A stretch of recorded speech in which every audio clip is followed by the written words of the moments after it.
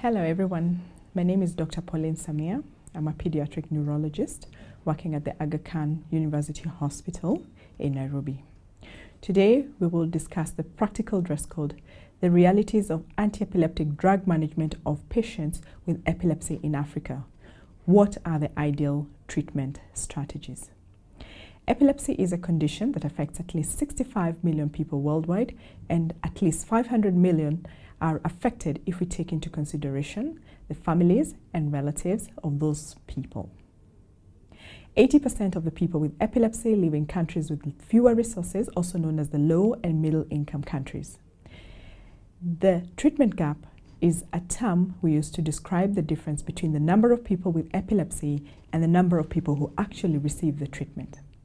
In developing countries, this difference can be as high as 56 per 100 population and is specifically reported at 74 per 100 population in Kenya. The vast majority of epilepsy sufferers live in the low and medium income countries, which means that a significant proportion of these people who need treatment cannot access it. The diagnosis of epilepsy in Africa is fraught with very many challenges. Some of these challenges include inadequate understanding of the condition, which generates fear. Epilepsy is a condition that is frequently linked to superstitious beliefs, such as it is a curse, it is one's destiny, or it is a punishment for evil acts. Some people believe epilepsy is contagious and can be spread by saliva or through sharing utensils. There are practical challenges that contribute to this scenario, such as unavailability of the anticonvulsants, poverty, low rates of patient presentation to trained prescribers due to stigmatization, as well as poor health delivery structures. We also have very few medical specialists in Africa who are specifically trained to diagnose and treat epilepsy both in adults and in children. Where a formal diagnosis of epilepsy is not made for various reasons, then patients continue to suffer, especially children who may eventually not attain their full developmental potential, and as adults they may not be able to, or they may have limited participation in social and economic activities. Some of the ways in which we can address this problem is by enhancing general public education on what epilepsy is, its various presentations, and what its management should be. This will directly contribute to diagnosis and compliance with medication schedules. Patient support groups are also an effective way to disseminate information and avail psychological support for those who are affected. In Africa, we also need to have a consistent supply of cheap, effective drugs to manage epilepsy, and this is something that needs to be addressed urgently.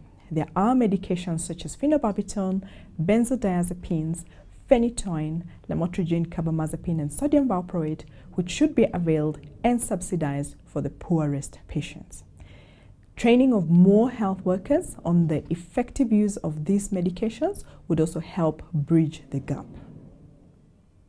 We need to use the simplest, most effective regimens in order to reduce the disability which epilepsy causes. We need to also involve our government agencies in order to help us effect these sort of interventions.